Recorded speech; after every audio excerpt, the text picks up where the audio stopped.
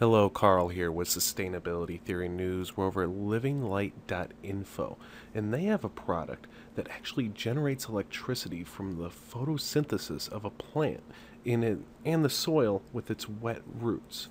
Now, basically, they have a microbial fuel cell that takes the stray electrons that are produced from photosynthesis and puts them through an anode, and then as it travels from the anode to the cathode, it goes in between some LED lights. It produces a very, very, very small amount of light. They estimate about 30 minutes of light a day, and it is touch activated, as you can see from the photo here.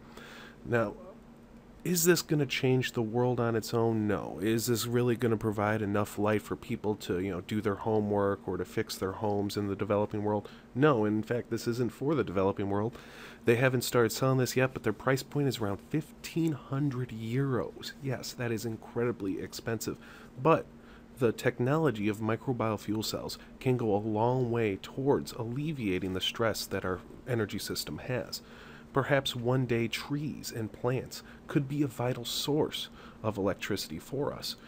We got a bunch of plants growing in our front yard. Maybe we have a bunch of microbial fuel cells, just collecting stray electrons from them and returning those electrons right back to the soil after they go through the lights. There are some options, and yes, it is a little bit of a science fiction at this point, but this technology proves that there is at least some fact to this. Of course, I will link to this page in the description if you'd like to read more about it, and if you'd like to see more news headlines like this, subscribe to my channel. Have a great day.